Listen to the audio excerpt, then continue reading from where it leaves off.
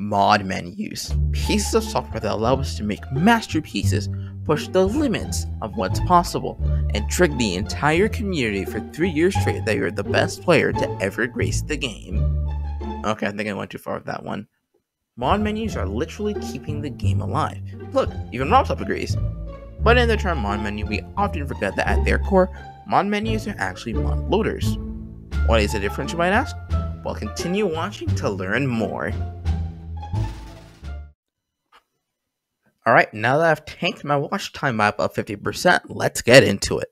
What is a Modloader? Well, actually, I lied. Modloaders are actually DLL injectors. What are DLL injectors? Well, they inject DLLs. DLL stands for Dynamic Length Library and are often used everywhere in Windows. You've probably seen them in these cannot find MSVCP 140.dll type errors. The term Microsoft Visual Redistributable has probably triggered a ton of viewers. DLLs are compiled pieces of code that are meant to be used in other programs system-wide. So how does this relate to mod loading? Well, we can inject DLLs into GD using DLL injection. If you took a time machine back to the 2016-ish era of GD and mods, you'd find that you have to download a program, most likely from MediaFire, and execute the program whenever you open GD to load a mod. Yes, one singular mod.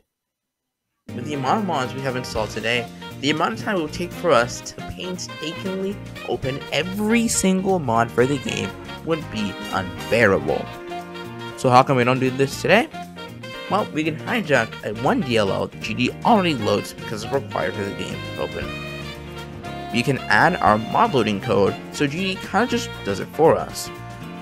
mGosse was one of the first modders to use this method all the way back in 2015 or 2016. In recent times, another form of mod loading has emerged. I could probably make a whole nother video about Geode, but here's the gist. Geode aims to be the next step forward when it comes to modding in GD. It is currently available on Windows and macOS, with some references to mobile coming later on. What is the difference between Geode and DLL injection? Well, Geode actually refuses to load DLLs outright by design. Here is the issue it is trying to solve. Let's say you have the mods Better Edit and Circle tool installed. You will notice that the edit tab in the editor is completely empty. This is a result of what is known as a hook conflict. Both mods are modifying the exact same thing, in this case the edit tab, causing them to conflict, leaving it empty. According to the Geode website, with Geode you don't have to fear that two mods mysteriously don't work with each other. Geode comes with a wide range of tools for modders to ensure their mod is compatible with others with very simple and easy to refactor code. Geode also aims to simplify the mod development process with quote-unquote sugary syntax, and compared to a traditional counterpart, the Geode version looks way cleaner and easier to maintain.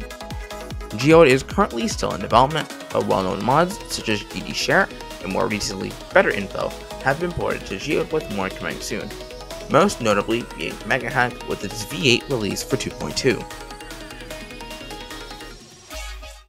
And that's it. That's how mod loading works in GD and how mod loading will work going forward. Let me know if you want a full video on Geode in the comments, including a more in-depth explanation and maybe installation. Finally, thank you so much for the success of the last video.